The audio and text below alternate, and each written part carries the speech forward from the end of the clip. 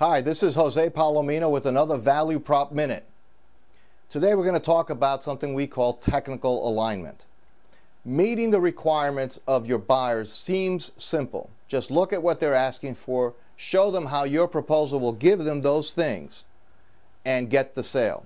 The fact is, it's not that simple, because there are requirements, expectations, hopes, and desires that your customers have for your product or service that they may not articulate in any formal communication.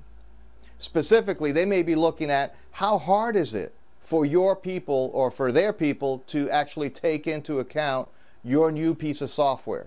If they think it might take 6 months to learn your software, that may not be worth it to them, even though they might concede your software meets the requirements that they put down on paper. There are many other subtle requirements, so dig in and figure out what really matters to your customer and make sure that you show them how your product or service aligns with what their real technical requirements are.